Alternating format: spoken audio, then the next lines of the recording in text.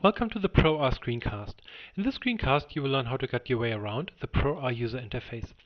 Okay, let's launch ProR.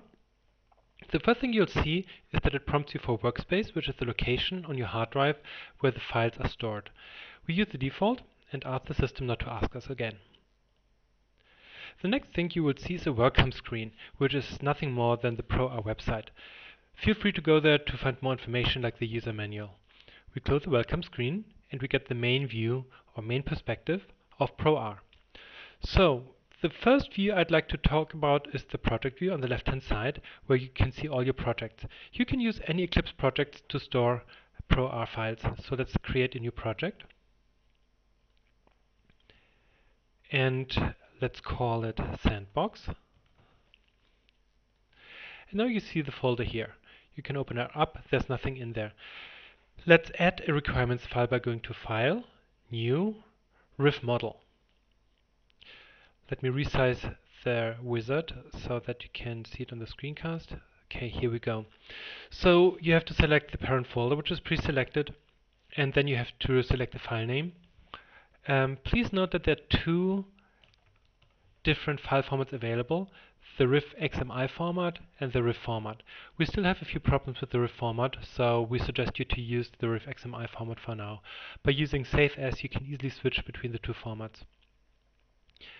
So when you finish, you can see the file here on the left hand side, and it is already opened.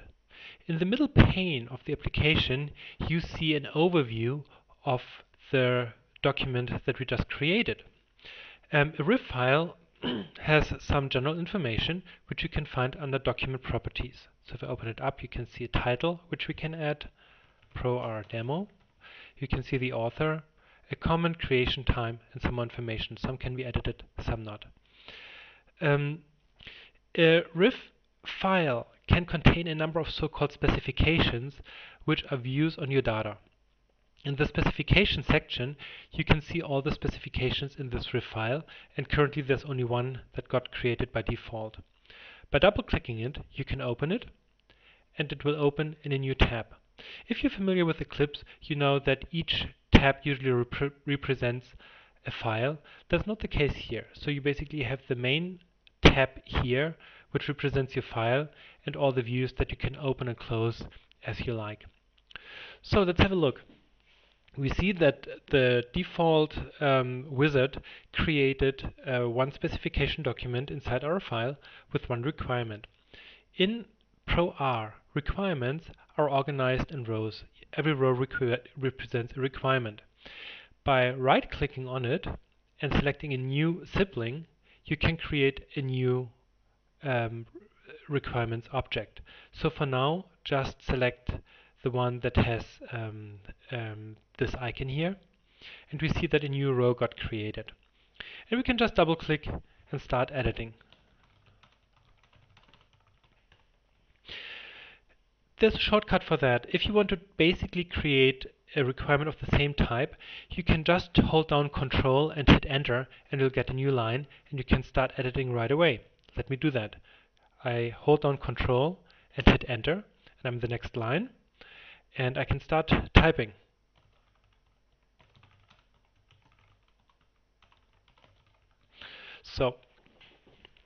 So here we already have a few requirements. Let's create a few more.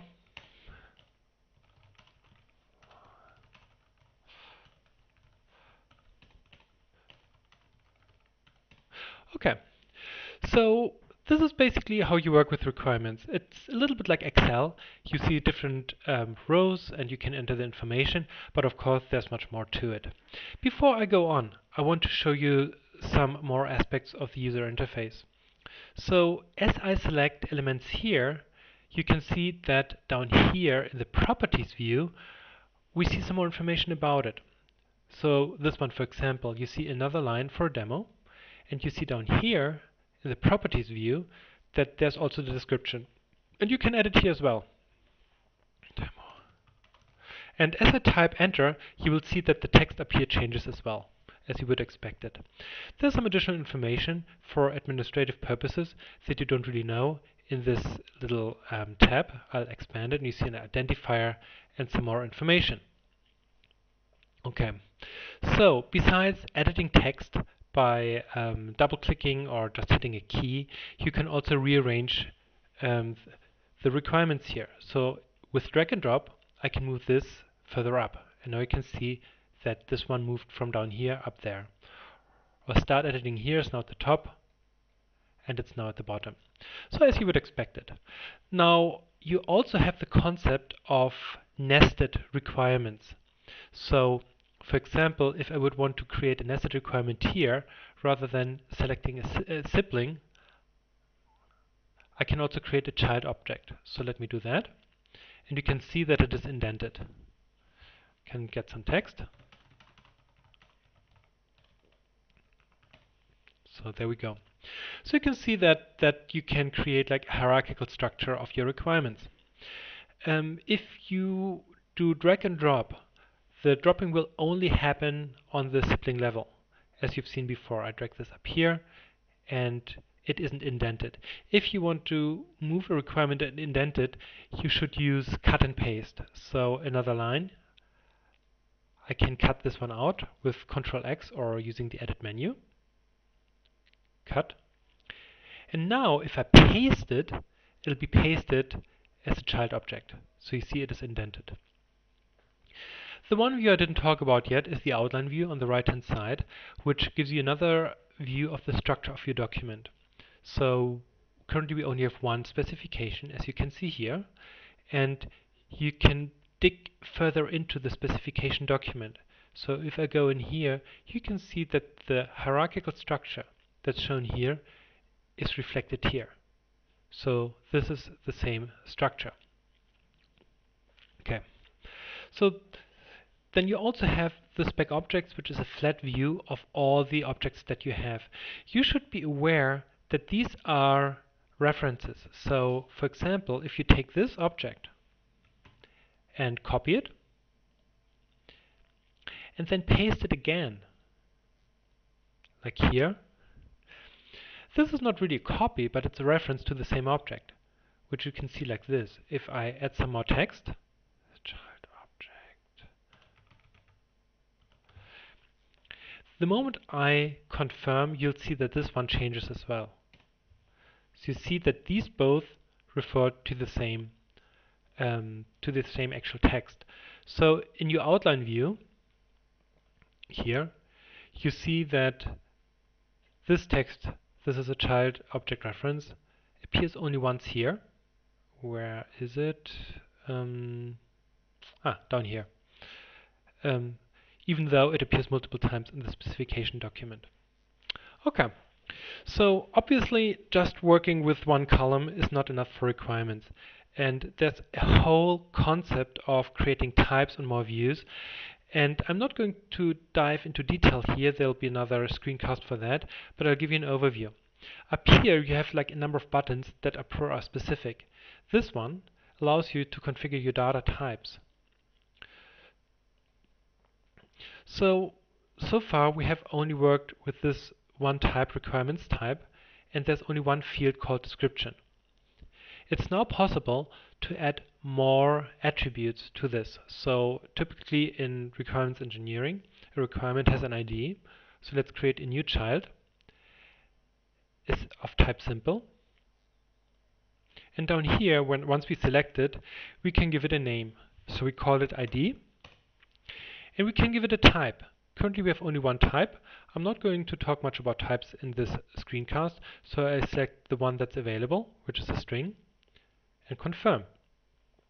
If I now select any requirement down here, and now let me collapse this section, you see that here in the requirements type section, now we also have an ID. So I can call this, for example, rec1. However, you'll see that the ID is missing up here. So the specification view up here only shows a selected number of attributes of a requirement. We can configure which ones to show by pressing this column configuration button. And there you see that we have only one column called description, and we can now add another column and call it ID. And this actually is reflected in real time in the view here. because we don't like the order, we'd like to have the ID on the left-hand side, we can change the order here with drag and drop. And you see it already reordered that. Okay. Let me finish this. And now you basically could provide IDs right here for all your requirements and so forth. So there's one more concept I want to talk about in the screencast, and that's the concept of linking. So you can create links between requirements, which is one of the core concepts in requirements engineering.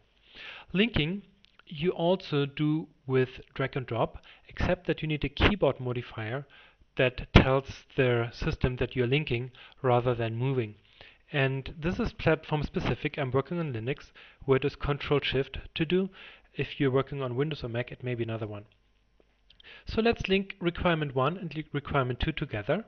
So I'll start dragging, and the moment you can see the modifier is changing as I modify the keyboard. Now it has like a little link symbol, and as I let go, you see that in the link column it tells me that requirement 1 has no incoming links and one outgoing link, and requirement 2 has one incoming link and no outgoing link, which is exactly what I just did. I dragged from requirement 1 to requirement 2. So links in ProR also are objects that can have attributes, but currently we do not see the link objects.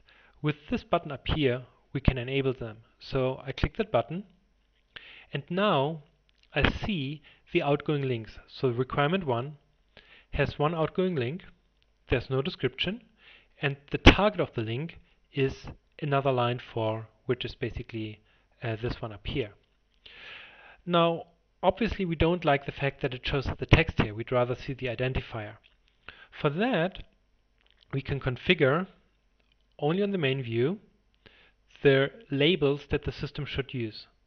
So please be aware that you have to go to the main tab to modify these things. We click on General Configuration, and you see there's one entry label configuration. And right now we see that the default label is the description. We can modify that here, and let me resize that so that you can see what's happening. Okay, so we want to add ID. And here's the interesting thing. So we can have multiple default labels. Let me move that up. So in the current configuration, what would happen is the following. The system wants to find a label for requirement and tries to find an attribute with the name ID. If it finds one, it uses one. If it doesn't find one, it just moves to the next one and uses that. So let's click on OK, click on Finish, go back to our specification view, and now we basically see that our link here is pointing to rec2 instead of the text. So exactly what we want. Okay, the last thing is that I cannot add a description here because this link doesn't have a type. But down in the property view, you see there's a type field, and we can pick a type from our type section. There's only one available. I pick that one, and as soon as it's picked, you can see that I also have a description and an ID. So now I can basically put in here an ID, for example link 1, and a text. Okay, so this concludes the little demo of ProR. I think you should know your way around the user interface right now. I hope you enjoyed this screencast, and for more information, please visit ProR.org. Thank you very much.